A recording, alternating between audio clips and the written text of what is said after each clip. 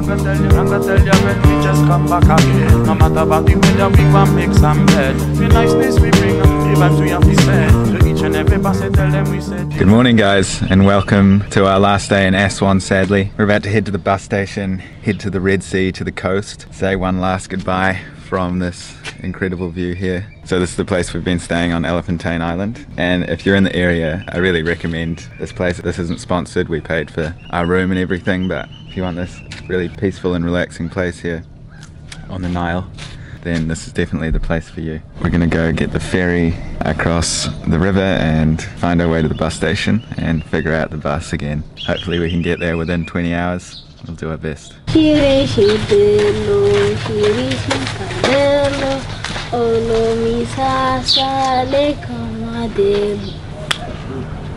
Salam. Salam.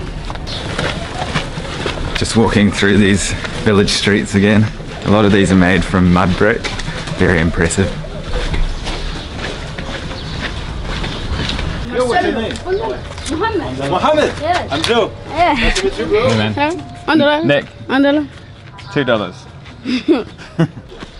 Oh, puppy. Oh, puppy. Can I see the puppy? Hello. Nice. Hello.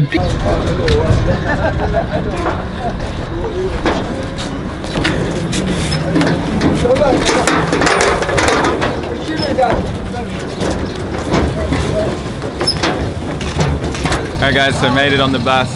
No, we're not on a bus. Alright guys, so made it on the boat. And it costs about £2 to get from here to the other side. And just met those kids on the way here, holding a puppy. I'm not sure why.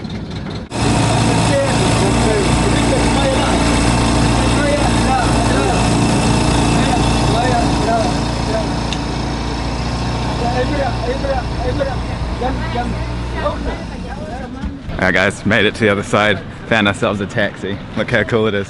But when we were coming over on the boat, the engine stopped working, so the guy had to take apart the engine, pulled out some rope, wrapped it around the engine and restarted it.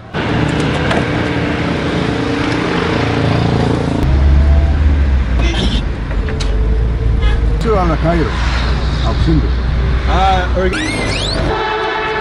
6 hours later.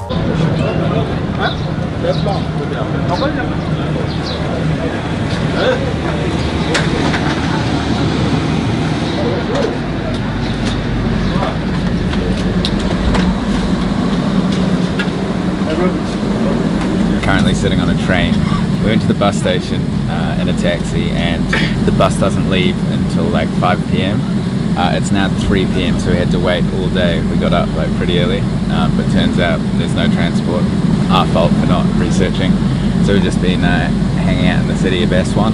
Joe managed to find a train ticket, which is super cool because you know we had problems getting train tickets before because they wouldn't sell them to us because we're foreigners.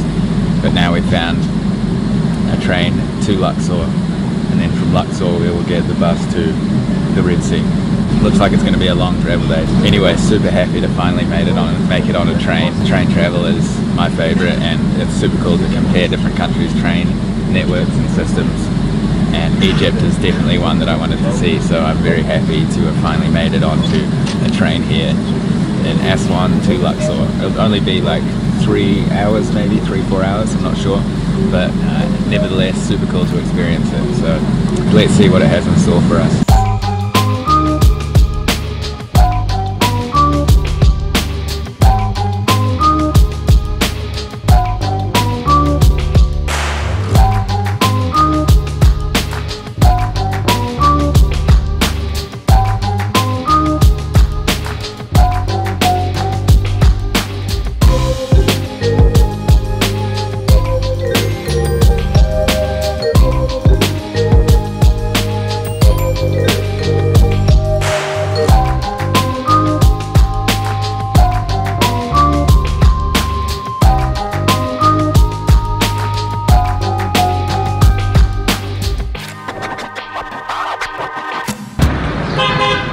Alright guys, so it's the next morning. Change of plans. We got to Luxor last night to the train station, which is just behind me. And now I'm crossing a road. And now we are getting a bus at 8 in the morning because they had no buses last night, so we just found a hotel and crashed out there for the night. But now we have bus tickets. It's about 8 o'clock in the morning. Beautiful day here in Luxor, and gonna head to the Red Sea.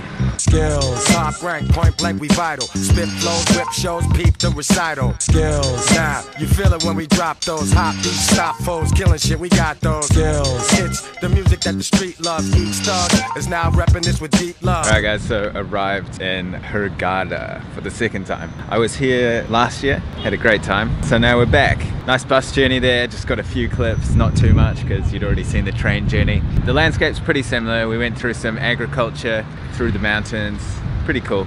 And now we have to get a taxi for like 14 kilometers to our accommodation by the Red Sea. So I won't bore you with any more details, and let's head to the apartment. Got it?